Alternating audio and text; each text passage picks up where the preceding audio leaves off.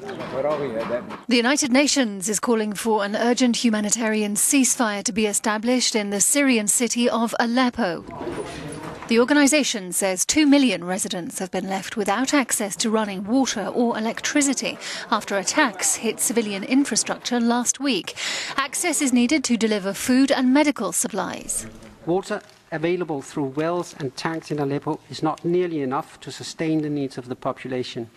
The UN is extremely concerned that the consequences will be dire for millions of civilians if the electricity and water networks are not immediately repaired.